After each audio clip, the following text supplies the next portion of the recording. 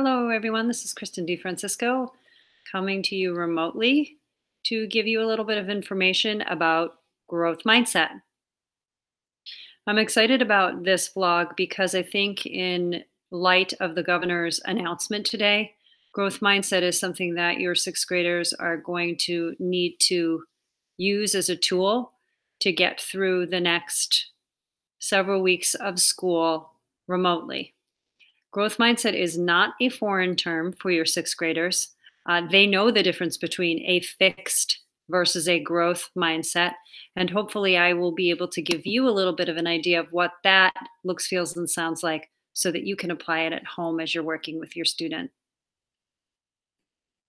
Growth mindset's a very important part of our work as teachers and parents in all stages of growth and development, not just in sixth grade, though I will say that sixth grade is certainly a window for growth mindset where we have an opportunity to really help train students' brains to think this way. So the difference between a fixed and a growth mindset is that a fixed mindset will have a fixed mindset believe that their intelligence, their character, their creativity, their fixed traits, they can't be changed. You have what you have. You were given what you were given, and you can only succeed based on that. A growth mindset, however, is that intelligence is just the beginning, that failure is not evidence of unintelligence.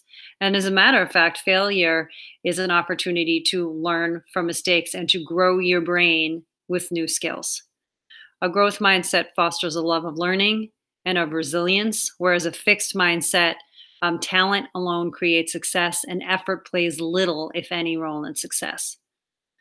So inherently, you can probably see why a growth mindset really works much better for our students when they are learning new information and they're moving from grade to grade and they're trying to grow their brains.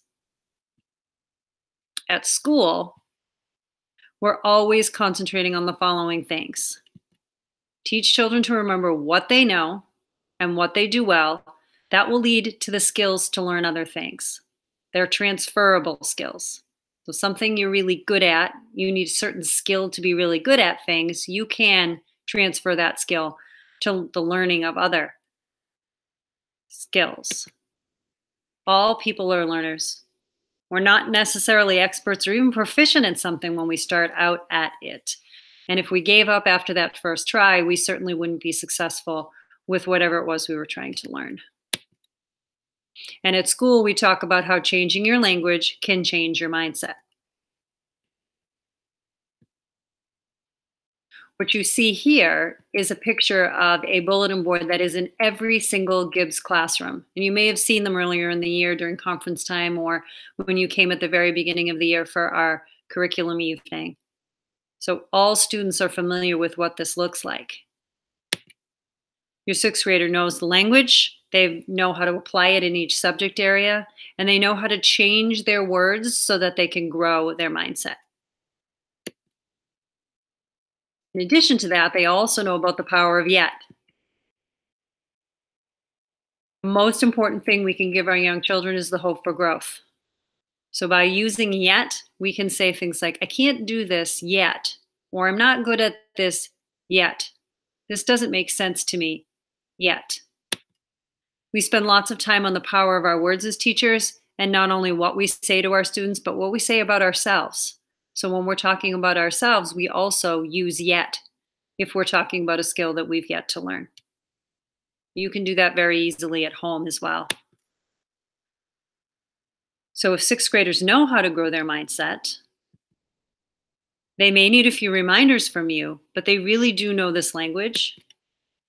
They know that when they're presented with a new challenge, that they can meet that challenge if they remember what they know, approach the task with persistence, and work their way through challenges with grit. Lean in. We talk about leaning into a challenge, not backing away from a challenge.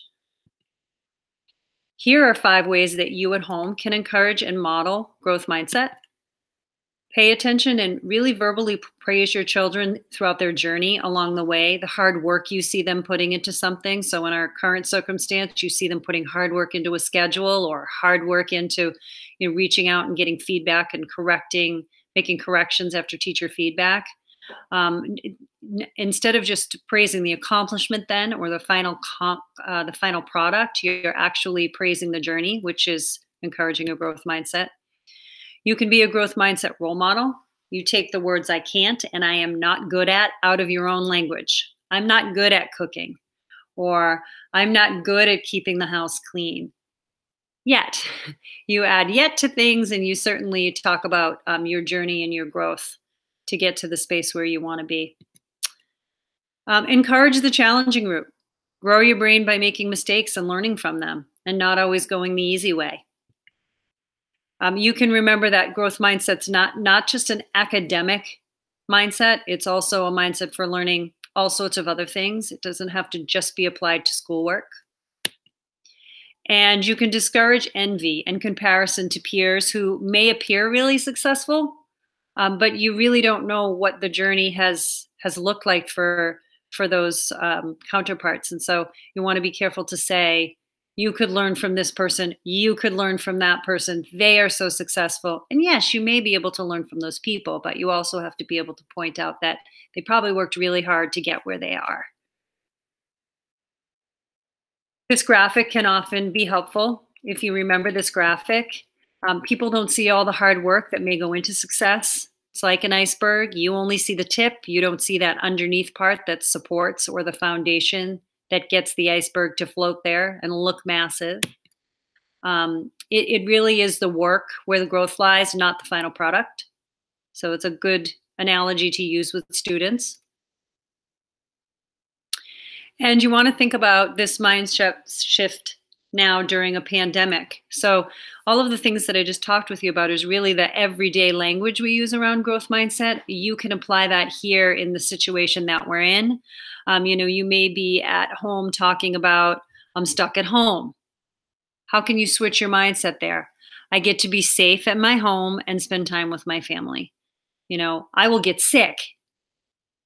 I have control over that. I will self-isolate. I will wash my hands. I will decrease my chances of getting sick.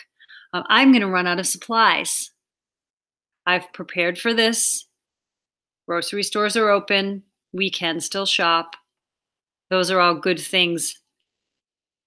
Everything is shutting down. I'm panicking. And the important places are open. We can get healthcare and we can shop for supplies. There is too much uncertainty right now.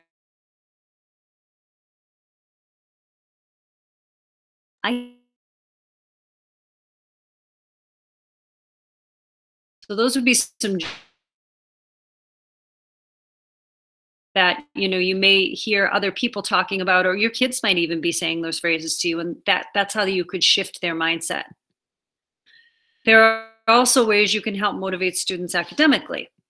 So if you are hearing them say things like, I can't do my schoolwork at home, I can't see or work with my friends, my teachers are not here to help me, I don't have a schedule, this work doesn't count.